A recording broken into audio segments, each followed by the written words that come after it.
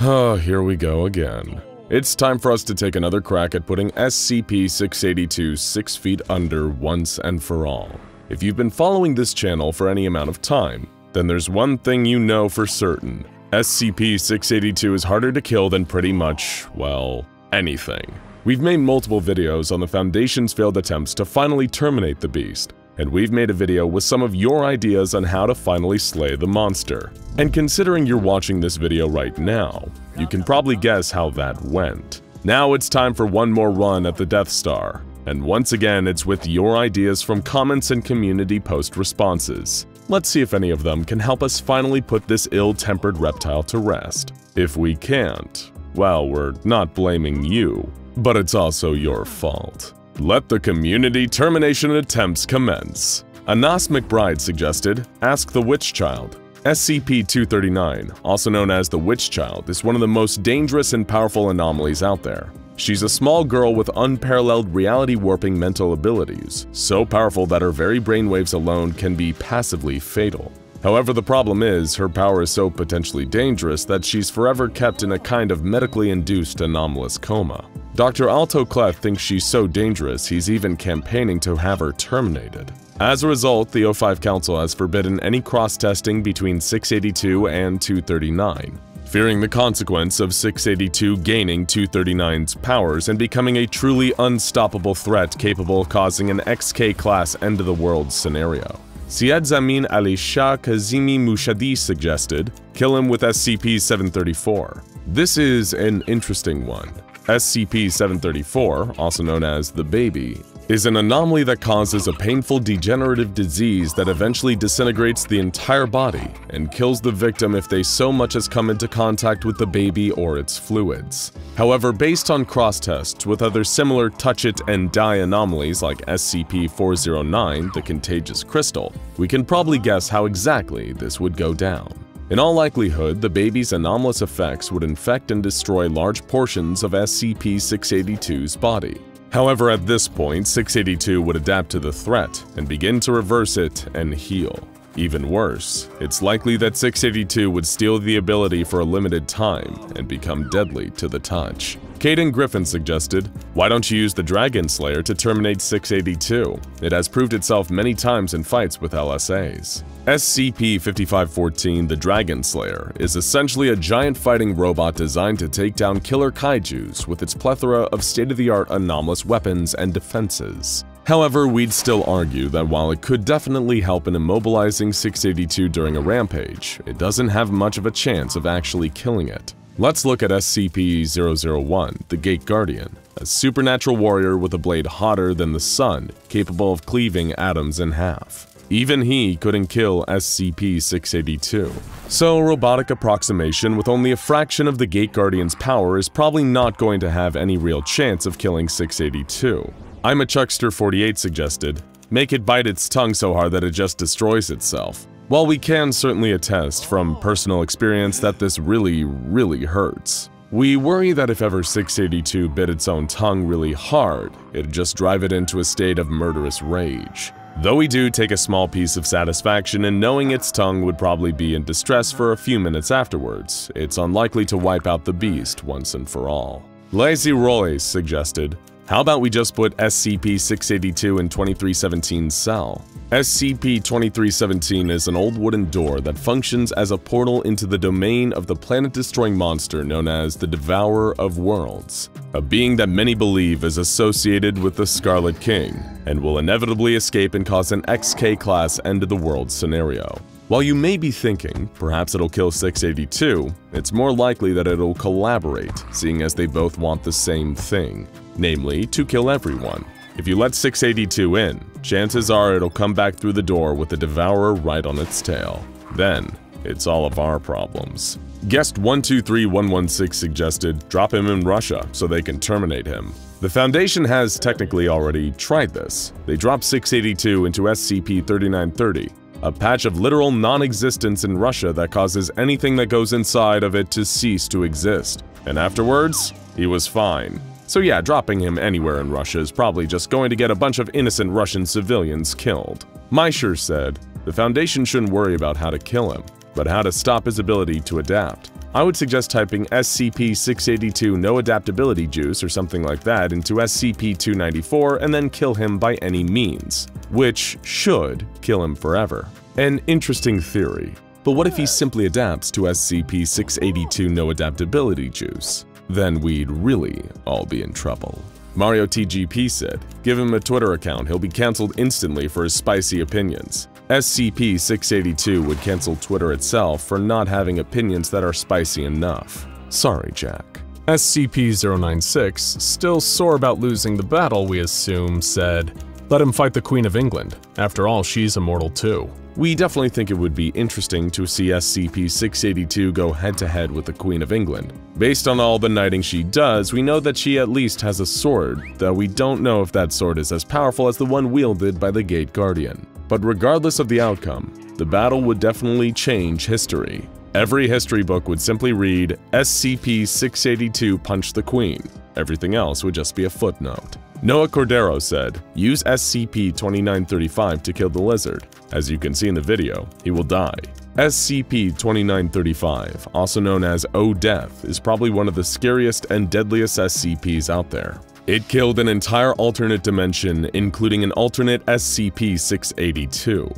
The problem is, putting our 682 into 2935's alternate reality could lead to the destruction of our entire dimension. Why is that? Because if 682 was somehow able to return to our world from the world of 2935, it could bring the spirit of death itself back with it, and kill us all in the process. Explorando con Beto 1 suggested, SCP-682 vs. Lady Dimitrescu. While Resident Evil 8's Lady Dimitrescu has certainly captured all of our hearts, we don't think she'll be bringing home the W on this one. Lady Dimitrescu has a powerful adaptive ability of her own, with a high resistance to damage, impressive regenerative abilities, and a number of offensive capabilities, from huge claws to a powerful dragon form. However, considering she wasn't able to defeat Ethan Winters, she probably wouldn't be able to defeat SCP-682 either. However, in her dragon form, SCP-682 may finally join the rest of us in developing a crush, or is that being crushed? Anyway, moving on. Jonathan Pecanese suggested, just ask SCP-343 on how to destroy it, or even better, ask if he could destroy it. It's an idea so good that the Foundation actually tried it, and it went about as well as you can expect. When the SCP known as God entered the containment chamber, he couldn't even see 682 in there, as though the creature was somehow totally invisible to him. When God eventually got bored and left, they told him that he was in there to destroy 682. He simply replied, "He's not one of mine, deal with him yourself." Interpret that how you will. 12 Escobar Blancas Eddie Sol suggested they could send him to Area 37 for the Sisters to experiment with. SCP-1765 The Sisters are a trio of terrifyingly powerful reality warpers that have taken over Area 37 and spend their days tormenting everyone inside with their twisted experiments. Using them to try to terminate 682 leads to similar problems with using the Witch Child or the Devourer of Worlds. If they decide to team up rather than fighting, or the Sisters take over 682, we'd all be effectively doomed. Kiroya suggested, would the ants from SCP-743 tear 682 apart? The Foundation actually tried this, getting 682 to consume chocolate from the SCP-743 fountain, incurring the wrath of its flesh-eating ants. However, 682 developed an adaptation that gave it a long anteater-like tongue that it then used to consume the ants faster than they could consume it. And even worse, the chocolate seemed to enhance its regenerative abilities even more for several days afterwards. Ball2222 suggested, write the name in the death note. Great idea! We'll put it into practice as soon as you can tell us SCP-682's real name. It may come as a surprise, but its parents didn't actually name it the Hard To Destroy Reptile. Stephen Vieri suggested, I thought that maybe we should put him in a giant blender, and then when he's in small pieces, put lava in the blender, so we'll incinerate him, then put nuclear waste into the blender and repeat that until there's no more left of him. After the cooking whisks last time, we feel obliged to include at least one attempt to kill SCP-682 with oversized kitchen equipment in every video about him. However, this attempt would probably go about as well as the last one, we're afraid. Extreme physical trauma by conventional means, like burning and dismemberment, has never been successful in the past. and the Foundation is extremely hesitant to use anything radioactive on the beast, in case it adapts and adds deadly radiation to its own arsenal. Mr. Master IQ suggested, just take away his plot armor. You can pry SCP-682's plot armor from its cold, dead claws, and as we've already learned, making those claws cold and dead seems next to impossible. Moving on, JC3 suggested, if anyone can't beat the Undying Lizard, why not Omni-Man?